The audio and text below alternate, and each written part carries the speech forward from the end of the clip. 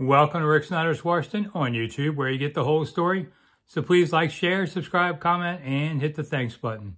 All right, 3 more questions out there about the Washington Commanders. And I'll start off with Adam Grundy.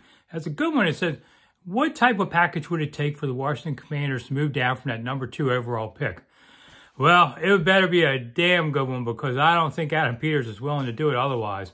And that partly is now because without Sam Howell, they don't have a backup quarterback, really. I mean, Marcus Mariota, you kind of cornered yourself into getting that quarterback in this draft. So, okay, but nothing's ever. I mean, if somebody's stupid enough to give you 4 ones, okay, it may depend on where one of them is right away, but suppose somebody was crazy enough to do that. But that's about it. 3 ones, I don't think they do it on there. We'll see. It's going to be a good draft to figure this stuff out.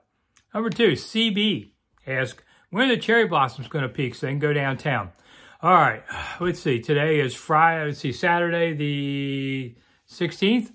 Man, they're coming. I would say around the 20th, which is midweek. You're through, the 25th, 26th. Kind of depends on the weather, the wind, things like that. But I would say it's coming faster than they even thought it would. And global warming thing. And it should go this year because the story just finally got out. It's been known for a while that they're going to be doing restoration work in the tidal area there. And so they're going to cut down anywhere from 150 to 300 trees, depends on who you listen to.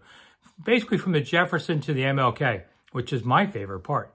So, and it's going to take years to really bring this back together, but they have to do it because of the rising waters and such.